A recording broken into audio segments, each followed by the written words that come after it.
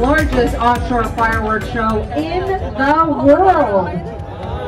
And this year's show leads off with a performance in just a few minutes from Team Australia, represented by Howard and Sons. Now, Howard and Sons Pyrotechnics are leaders in pyrotechnic innovation for a reason. From producing a fireworks display for the opening of Sydney Harbour Bridge back in 1932 and the Opera House in 1973 to winning silver in the Celebration of Light back in 2016. Producing the highest quality fireworks in the world is what they continue to do best. They are making their 5th appearance at the Honda Celebration of Light, this 4th generation pyrotechnician team, so you know it's in their blood.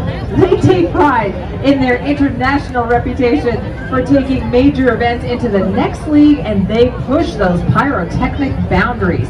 Since Howard and Sons was founded in 1922, they've taken home the gold medal in events such as the 2015 Da Nang International Firework Competition and the 2014 Shanghai Firework Festival. So welcome them tonight to the Honda Celebration of Light 2023.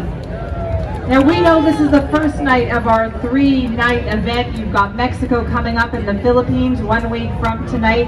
And the toughest job around is to judge which country comes out on top. So let's give a big thank you to our judges who are committing to be here every night and making that very difficult decision.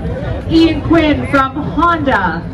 We've got Harold Monroe from Post Media. Matt Meehan from Concord Pacific. Sarah Kirby-Young, City of Vancouver.